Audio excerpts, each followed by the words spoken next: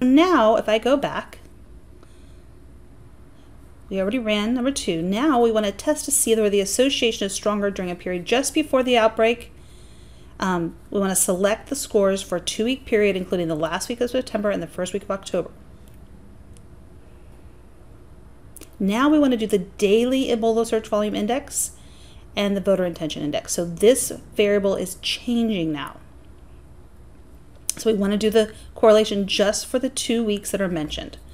So I'm going to go up here.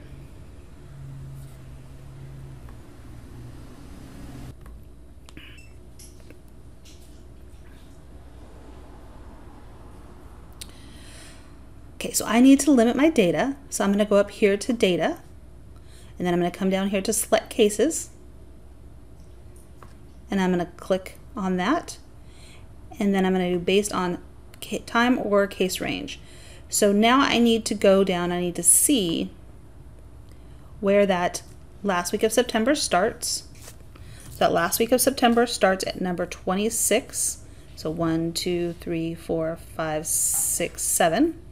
So I'm going to click range, and that number 26, that row 26 is the first case that I want. And then I need to see where is does my first week of October end. I can't quite see it, but I looked before, and it is number 39. It won't let me scroll down, so you need to check that before. That's where day 7 is in October. And then I click OK. And then I'm going to go back to my data set, and I'm going to see that I only have through October 7th, or September 24th through October 7th, that last week of October, or September, and that first week of October. And then I want to go up and I want to run my analysis again, just on those data. So again, see how all the other ones are blanked out. X'd out, I guess. Go to Analyze, go to Correlate, Bivariate. And now remember, we want to change this to the daily search. So I'm going to click on that variable. I don't want that one anymore. Now I want the daily searches.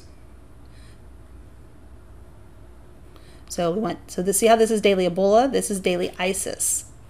I want the daily Ebola search volume index. I click that over. Just check our options again. There we go. And I'm going to click Pearson is still checked. Okay. It's going to give me my means again, and then it gives me my correlation. So here we have a 0.607 correlation between the daily searches and my voter intention index. It is not significant this time.